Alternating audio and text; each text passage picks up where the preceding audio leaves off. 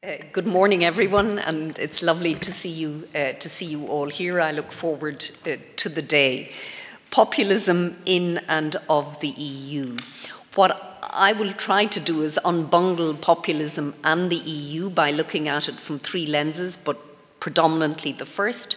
That is the EU as a target of populists within the gates or at the table, and the EU as an arena of populism. But there are three features of the EU as a political order that I think we must keep in mind as we discuss this.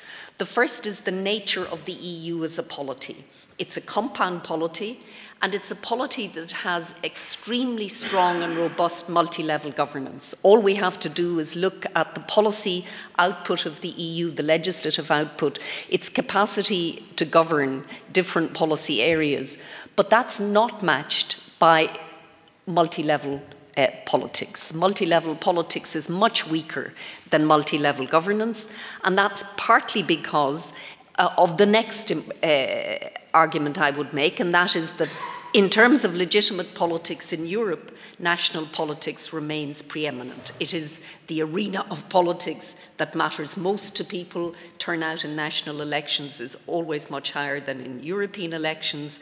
And if you look at the way in which national media, they look at national politics much more carefully than they do at European politics. And this is, Hans-Peter has researched on this very actively, European politics has become politicized, the EU itself has become politicized, but again, in a very constrained way. And in a paper I'm doing, a separate paper to this, I'm actually arguing that the EU suffers from a politics gap. The second feature of the EU that should be kept in mind is that when you look at what the instruments of governance are in the EU, it is usually driven, it's much stronger in terms of rules and law. And if you remember back in the early 2000s, the argument that it was integration through law was one of the predominant features of the EU.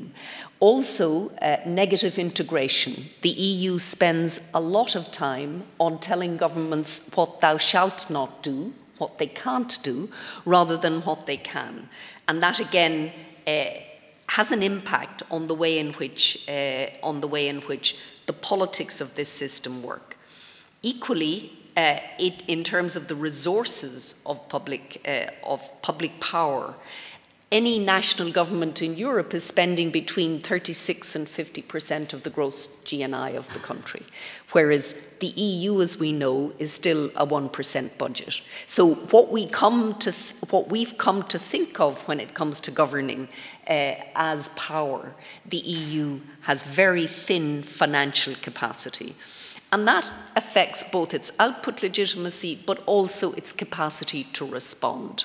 It affects what it can do in response to the problems on the ground. And we saw this very forcibly during the financial crisis.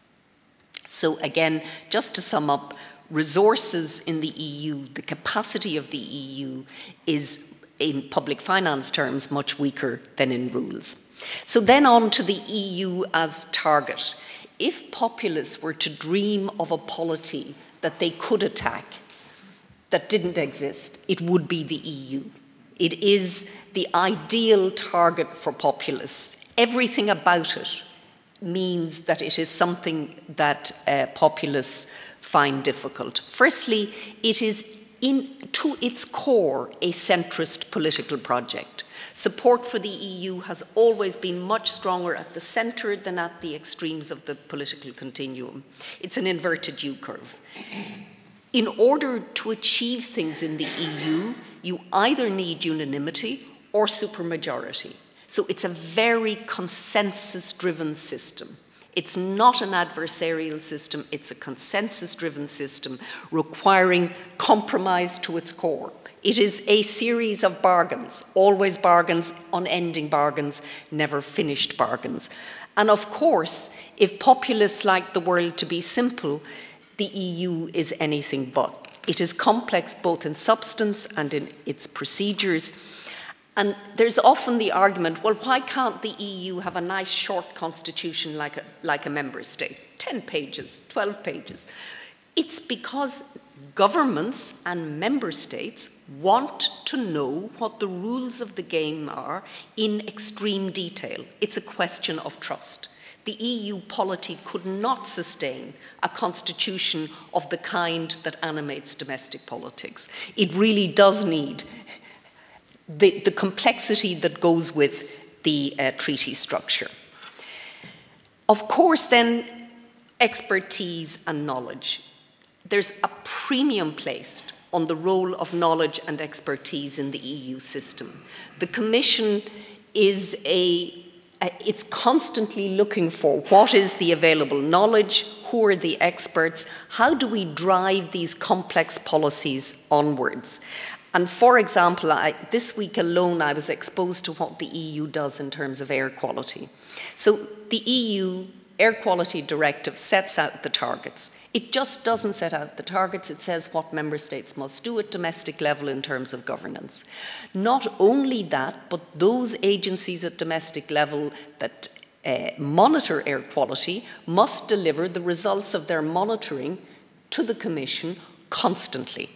But beyond that, and this for me was the surprise, the member state agencies that engage in this, their equipment is tested regularly to see that they're not cheating. So they have to bring the equipment that's being used, or inspectors go there to make sure that there's no cheating. And the outcome of the actual testing processes is not public, but the governments all know who does a good job and who does a less good job, and there's all the peer pressure. And so that is replicated right across the range of public policy. And of course, if you want decent air quality, you've got to have expertise, and you've got to have knowledge, and you've got to have responsible agencies. So that again is something that allows the EU become a very easy target. And of course, there is always the Washington Beltway in the US, the Brussels Beltway. Brussels is over there. It is distant from domestic politics, it's distant from from the capitals. The EU can also be very easily mobilized as the other. The logic of populism, as we've heard already, is the elite versus the people. There is an authentic people. Populists are of the people, but not of the system. And the EU has been driven by domestic political and economic elites. Their purpose was to reduce boundaries, to increase competition, to increase mobility across border, and even to use the symbols of nationalism. There are symbols of the playbook of nationalism is being used at the EU level, the flags, the anthems, the passport covers, and all of the symbols that tell us we are both national and European. For an awfully long time, the European flag was simply something that prime ministers and foreign ministers had it behind them when they gave their press conferences. But what we saw, both in the recent past, is we've seen the flag being used as an instrument of politics, both it being burnt during the the financial crisis, and used as a symbol for Remain in. And it's. I don't think the United Kingdom has ever displayed as many European flags as have been displayed since the referendum. They're everywhere. And of course, populists also like simple political messages, and one of the most effective simple political message of all time is take back control. So the EU can be mobilized as the other. And again, if you look at how populists talk about the EU, you see the tropes that are there. Failed political union, disaster zone, utterly out of control, human misery on a shocking scale. That's the language with which Farage describes the system. And of course, very frequently you get populists comparing the EU to the Soviet Union. That is quite, and it's when you find when you find foreign ministers of countries beginning to do this, then you really know it's taken over, but that's very frequent. A quote from Le Pen from the 2017 election: "What is at stake in this election is the continuity of France as a free nation, our existence as a people." I mean, nothing, it's primordial, it's existential, it is the battle between us, the patriots, and the globalists, or the EU. So the tropes are there. I'm not going to say much about this because I know Olivier will speak about it, but I do think we need to separate out populism and Euroscepticism. They're distinct but interconnected. Populism is not confined to Europe. As we know, there are populists across the world, and Euroscepticism is not always populist. The European integration is a political project, and one should expect, as with any political project, that there would be opposition to it. I find opposition to the EU. For me, the surprise with Euroscepticism is not that it exists, but that it took so long to emerge. So Euroscepticism and populism, we need to be careful that we do. Mind you, populist parties tend to be Eurosceptic. In fact, all are Eurosceptic. We also need to think about how party competition feeds into both populism and Euroscepticism, how Europe is used, how it's mobilized, the way in which whether parties are more Eurosceptic in opposition, and what happens to them when they assume governmental power, etc., etc. And for me, I think that we apply the term Euroscepticism across too broad a range. I think there are Europhobes there for whom everything about the EU is something to be opposed. They see, and we see a lot of Europhobia in action. I would regard Nigel Farage as a Europhobe, not as a Eurosceptic. I won't say anything about this because, again, I'm mindful of the time, and we've excellent speakers. But I do think that populism, what characterizes this period of European governance is populists are at the table. They're in government at the table, and as we know, in a number of countries, challenging core European values. But I won't say any more about that or that. Then finally, the EU as an arena. I think one of the things we have to think about is, does the fact that the European Parliament is directly elected, that the stakes are low in European Parliament elections, that they're second order, does that generate a wonderful arena for the populists because it's pretty cost-free to register discontent at the European Parliament elections? You get very low turnout, and the challenger parties have all got a lot of money, and they go to Brussels for the money. They don't participate actively in the committees. They tend not to be active European parliamentarians, but they're extremely active in signing up, collecting the check, and using that at domestic level. So we have to think about, does this offer a platform for anti-system parties that then translates into domestic politics? And I am of the view that Brexit could not have happened had the European Parliament not been directly elected, because UKIP could never have got traction in domestic politics in the United Kingdom because of the electoral system. So again, I just leave it there, the EU as an arena. We know that as the European Parliament elections since 79, that in each of the successive elections, you have much stronger representation of the Eurosceptics in the Parliament, and of course that squeezes the dominant parties of the centre, but also drives them into these grand coalitions, which then leaves political space to the left and right for the populists. So I think, am I very close to? You're fine. You still have 1-2 minutes. Okay. So where are we now? Well, 2016 was the populists emboldened Trump and Brexit. Then with Macron's election in 2017, the threat is over. It's not.